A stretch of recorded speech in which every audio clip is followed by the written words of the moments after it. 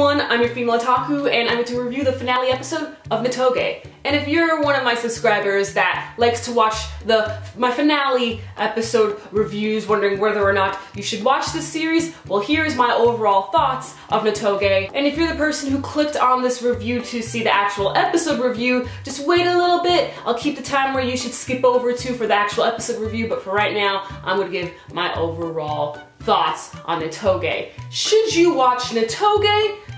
It's not a must-watch. It definitely won't be remembered.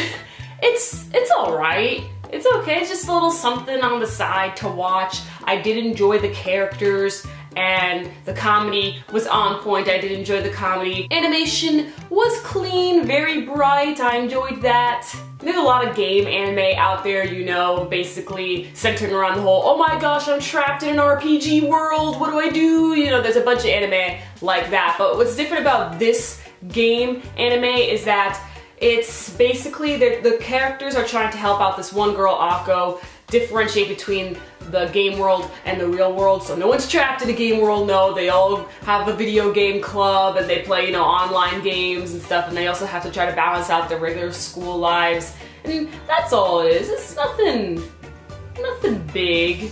I mean, if you want to watch it, cool, that's great. It's not a must-watch, it's just something on the side, something you can chillax to and stuff. Just overall, my rating, I gotta give it like a 7. It's nothing special, it's alright, man. There's nothing else I can say about that. With this episode of Netoge, the final battle commences. We have Alley Cats partnering up with Nekohime's fan club, and unfortunately the Black Magician didn't show up, and I was really hoping he would, but he never did. I really like this guy. I mean, I know he said that he was busy, but still, it would have been nice if he just like made an appearance, but oh well. Master was the star of this episode, and I am so happy with that. Master, my waifu.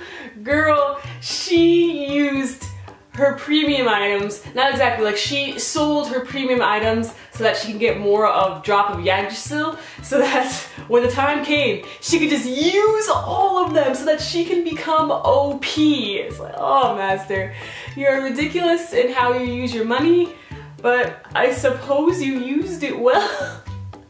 In this case, I guess you did. Master was amazing. She shined, and oh gosh, I love her so much, honestly. But Alley Cats were able to take over the fort. They were able to beat Wallenstein with the power of teamwork, and then they were able to display their win in the front of the entire school to show off over at the school festival. And Akko, she was actually about to run away from her duty as a maid over at the school festival, but then Rushian, he's like, no, no, no, come on, get back in there. And that's really nice. You really see that they're a couple that helps each other out. Rushian helps Akko to face reality, while Akko helps Rushian to see that the game and the reality world doesn't have to be too different. In fact, Akko not only helped Rushian in that aspect, but also helped Schwein. Because now you see they're all friends. They're all friends hanging out in public, and it's nice to see. And at the end, Rushian and Akko did not kiss. I know a lot of people are probably disappointed in that. Me, I don't really care, but I don't know.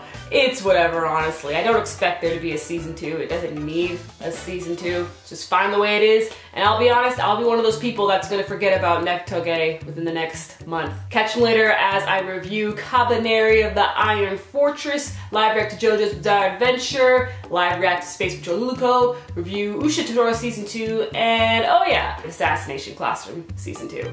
Your female otaku, sayonara.